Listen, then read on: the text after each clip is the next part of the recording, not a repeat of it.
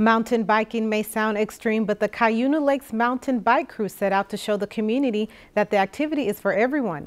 Sarah Winkleman attended the annual Red Dirt Fest in Ironton over the weekend to see what mountain biking is all about. Saturday's instructions were as simple as grab your bike, prepare for some fun, and hit the trails. We do a lot of work, volunteer maintenance and otherwise, all year long, and this is the one day where it's just get on your bike and have fun. There's no races, it's just have some darn fun. Red Dirt Fest was created to showcase the area's unique trails by giving anyone the opportunity to give mountain biking a try. We cater to families. You'll see families, moms, dads, grandmas, grandpas, and the little tykes riding on the trails. We just have a blast introducing families and new riders.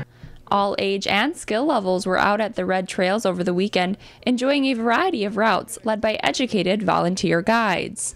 It's not everything you see on TV or the big giant jumps and everything. Anybody can do it. We have trails for all levels. As part of Red Dirt Fest, bikers could choose between 10 different rides to go on, including the one behind me known as Easy Street. You laugh your butt off. They're so much fun because it's like being a kid again. I'm going to have my 63rd birthday in a week, and I feel like a kid when I'm out on the trails. It's really entertaining and fun. What it's all about is seeing people on bicycles and happy.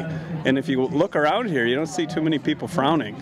And that's what it's all about here in Cuyuna too. We want to, revolutionize a whole community built on cyclenomics and make good things happen.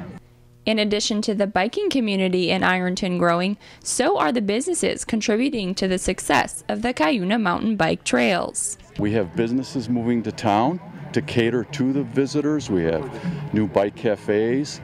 We have a Cuyuna brewery open. We have new restaurants open to Iron Range. So it's really exciting to see the community is really starting to see the excitement of the new visitors. Excitement was in the air and red dirt on the bike tires, resulting in yet another successful Red Dirt Fest. Reporting in Ironton, Sarah Winkleman, Lakeland News. Red Dirt Fest and the Cuyuna Mountain Bike Crew are made up of entirely local volunteers.